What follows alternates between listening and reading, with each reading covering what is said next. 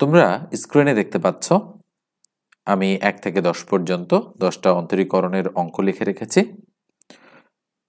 এই অঙ্কগুলো আজকে আমরা সলিউশন করার চেষ্টা করব।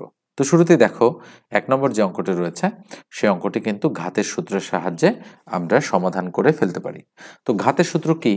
আমরা যদি ঘাতের যে 1 নম্বর সূত্রটি আমরা শিখেছি সেই সূত্রটি যদি আমরা একটু দেখি তাহলে আমরা দেখব সেখানে রয়েছে x to the power n। Okay, d by dx কি রয়েছে x to the power n। এরকম যদি আমাদের সূত্রটি হয় তাহলে আমরা ফলাফল হিসেবে লিখতে পারি ইকুয়াল এই পাওয়ারটা কোথায় আসে সামনে x, এই পাওয়ার থেকে 1 বিয়োগ হয় n-1। এই হচ্ছে আমাদের নিয়ম।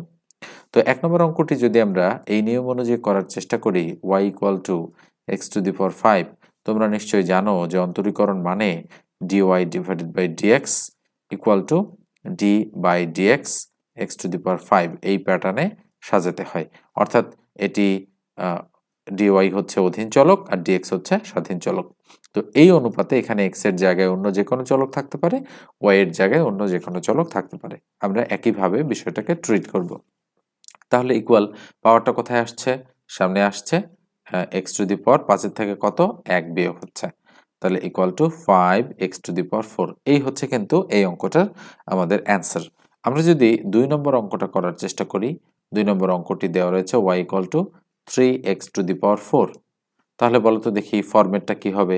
dy divided by dx equal to কি হবে? d ডিভাইডেড বাই dx, এখানে আমরা দিতে পারি 3x টু দি পাওয়ার 4। তাহলে ইকুয়াল কি হচ্ছে?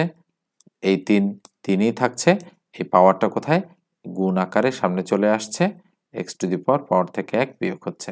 তাহলে কি হলো? 3 4 12 x টু দি পাওয়ার 3 অর্থাৎ 12x কিউব। এই হচ্ছে এই অঙ্কটার অ্যান্সার।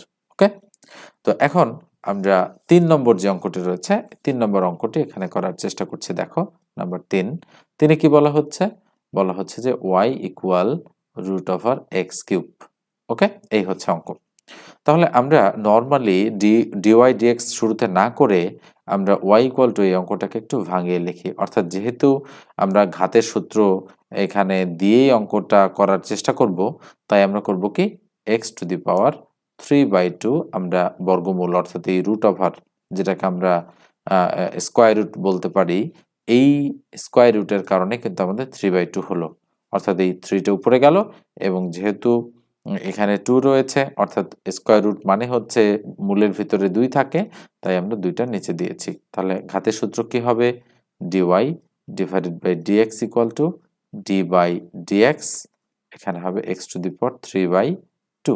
ওকে, তাহলে 3/2টার সামনে চলে আসবে ইন্টু x টু দি পাওয়ার 3/2 থেকে কত মাইনাস 1 মাইনাস, তাহলে equal to 3/2 x to the পাওয়ার লসাগু হচ্ছে 2, তাহলে 3 মাইনাস 2, তাহলে কত হবে 3/2 x টু দি পাওয়ার 1/2।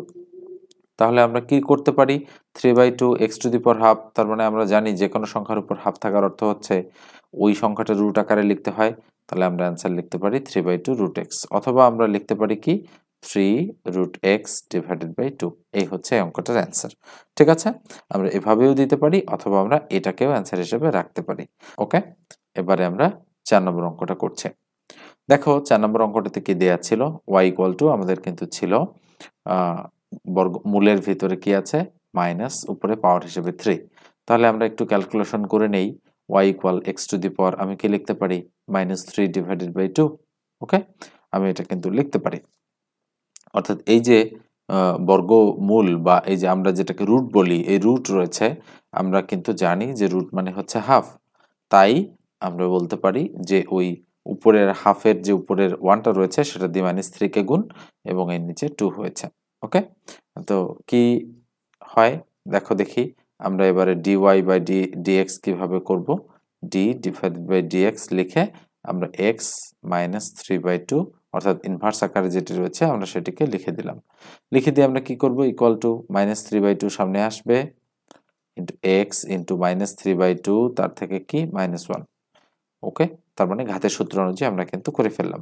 তাহলে -3/2 x টু দি পাওয়ার লসাগু কত 2, তাহলে -3 -2, তাহলে কি হবে এখানে -3/2 x to the power -5 divided by 2। তাহলে আমরা এটাকে লিখতে পারি -3/2 into 1 by x to the power 5 by হচ্ছে 2।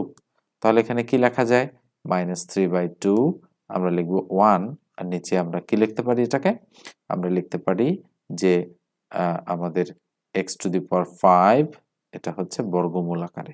ওকে, তাহলে ইকুয়াল আর একটা লাইন যদি আমরা বাড়াই তাহলে আমরা লিখতে পারি মাইনাস উপরে 3 নিচে 2 root of R x to the পাওয়ার 5।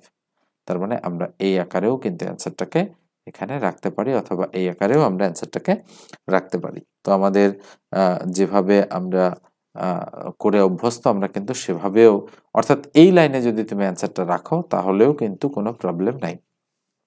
ওকে, যে কোনোটা, অর্থাৎ এই লাইন থেকে শুরু করে যে কোনো লাইনে আমরা অ্যান্সার দিতে পারি। এবারে দেখো 5 নম্বর যে অঙ্কটি রয়েছে, 5 নম্বর অঙ্কটা আমরা সলিউশন করার চেষ্টা করছি। y ইকুয়াল কি দেওয়া আছে বলো তো দেখি, উপরে দেওয়া আছে 1 আর নিচে রয়েছে মূলের ভিতরে 4 root of R x to the পাওয়ার 9। তাহলে এটাকে ভাঙালে কি হয়, y ইকুয়াল টু 1 বাই আমরা লিখতে পারি এক্স টু দি পাওয়ার নিচে 4 তার উপরে হচ্ছে 9। তাহলে কি লেখা যায়, y ইকুয়াল টু আমরা লিখতে পারি x to the power -9 divided by 4। আমরা কিন্তু এটা লিখতে পারি। ওকে, এই জায়গায় হয়তো কারো প্রবলেম রয়েছে, তা আমি সলিউশন করে দেওয়ার চেষ্টা করব তোমাদের। তাহলে আমরা এবারে dy বাই dx করব। dy divided by dx equal to d by dx লিখে আমরা কি লিখবো, এক্স টু দি পাওয়ার উপরে 9 তার নিচে হচ্ছে 4। তাহলে ইকুয়াল কি হবে, -9/4টা সামনে চলে আসবে, এক্স টু দি পাওয়ার -9/4 থেকে 1 বিয়োগ হবে। তাহলে ইকুয়াল কত হচ্ছে, -9/4 এক্স টু দি পাওয়ার লসাগু হচ্ছে 4, তাহলে -9 - 4 equal to -9 divided by 4 x to the পাওয়ার উপরে -13 তার নিচে হচ্ছে 4। এই আকারে আমরা অ্যান্সারটা রাখতে পারি। আবার যদি আমরা মনে করি যে আমরা এটাকে আরো ডিটেলস ক্যালকুলেশন করব, তাহলে কিন্তু আমরা এই ফরম্যাট, অর্থাৎ এখানে যেভাবে করেছি সেভাবে আমরা করতে পারি। আমার যেহেতু জায়গা কম তাই আমি এখানে অ্যান্সার রাখছি। তো তোমাদের বইগুলোতে কিন্তু এখানেই অ্যান্সার হিসেবে রেখে দিয়েছে। এবারে দেখো, তাহলে একইভাবে তোমরা 5-এর মতো করে 6 এবং 7 নম্বর অঙ্কটা করে ফেলবে, ঠিক আছে? দেখো এখন আমি 8 নম্বর অঙ্কটা করে দেওয়ার চেষ্টা করছি। দেখো 8 নম্বর অঙ্কটাতে কি বলা হচ্ছে, y ইকুয়াল 2 রুট এক্স। তাহলে আমরা কি বলতে পারি, y equal 2 x to the power half. তার মানে আমরা জানি রুট মানে হচ্ছে হাফ, আমরা বলতে পারি। তাহলে dy বাই dx কি হবে আমাদের, ddx আমরা এই ফরম্যাটে প্রথমে আগে সাজাই নেই, x to the power half. ওকে, তাহলে কি হচ্ছে, 2 আছেই, হাফটা সামনে চলে আসলো, এক্স টু দি পাওয়ার হাফের থেকে কত 1 বিয়োগ হলো। তাহলে ইকুয়াল টু এই টু ক্রস, তাহলে 1 ইন্টু এক্স টু দি পাওয়ার বলো তো লসাগু কত হয় 2, তাহলে 1 - 2, তাহলে কত হচ্ছে x to the power -1 divided by 2। তাহলে আমরা এটাকে কি লিখতে পারি, 1 divided by x to the power half, তার মানে আমরা লিখতে পারি 1 বাই রুট ওভার এক্স। এই হচ্ছে এই অঙ্কটার অ্যান্সার। ওকে, তাহলে এটার অ্যান্সার হচ্ছে 1 বাই রুট ওভার এক্স। আমরা এটাও একটু মুছে দিচ্ছি। এবারে আমরা 9 নম্বর অঙ্কটা করার চেষ্টা করব। 9 কি বলা হচ্ছে, 9 বলা হচ্ছে y equal root over x plus 1 by root over x. তাহলে কি হবে, আমরা এখানে শুরুতে লিখতে পারি y equal x to the power half plus আমি লিখতে পারি 1 by x to the power half. তাহলে y equal x to the power half plus এটাকে আমরা বলতে পারি 1 বাই মাইনাস হাফ। ওকে, অর্থাৎ 1 এর নিচে যদি থাকে সেটাকে আমরা ইনভার্স করে দিতে পারি। তাহলে এখন আমরা dy ডিভাইডেড বাই dx করতে পারি। তাহলে d বাই dx ক্যালকুলেশন আমরা কিভাবে করব, আগে আমরা এই ফরম্যাটটাতে সাজিয়ে লিখি, মাইনাস হাফ লিখলাম, লেখার পরে আমরা হাফটা সামনে নিয়ে আসবো, এক্স টু দি পাওয়ার কি হবে হাফ -1 সূত্রানুযায়ী, প্লাস কি হবে এখানে একইভাবে মাইনাস হাফটা আমরা সামনে নিয়ে আসবো into x to the power minus half থেকে -1 বিয়োগ হবে। তাহলে কি হচ্ছে, হাফ থাকলো, এক্স টু দি পাওয়ার বলো তো দেখি, প্লাস হাফ থেকে -1 বাদ দিলে মাইনাস হাফ থাকে কিনা, অবশ্যই তুমি চাইলে লসাগু করে দেখতে পারো, প্লাসে মাইনাসে মাইনাস, এখানে থাকলো হাফ, এক্স টু দি পাওয়ার কি হলো লসাগু 2, তাহলে -1 - 2। তাহলে কি হবে এখানে হাফ 1 বাই আমরা রুট এক্স লিখতে পারি, যেটা একটু আগেই আমরা অঙ্কটা করলাম, মাইনাস আমরা লিখবো half x to the power -3 divided by 2।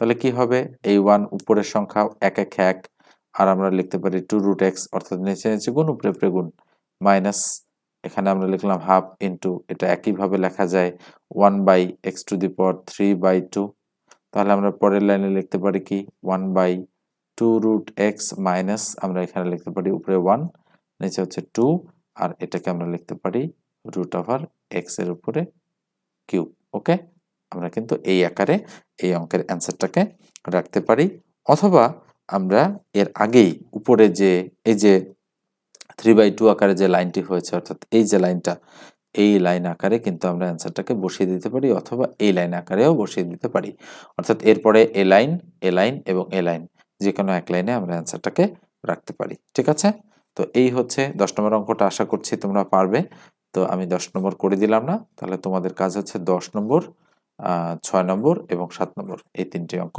Practice করা তো ধন্যবাদ সবাইকে পরের ভিডিও দেখার আমন্ত্রণ জানাচ্ছি আর এখনো যারা সাবস্ক্রাইব করনি তারা অবশ্যই সাবস্ক্রাইব করবে এবং ভিডিওটিতে একটি লাইক দিয়ে দেবে ভালো থেকো সুস্থ থেকো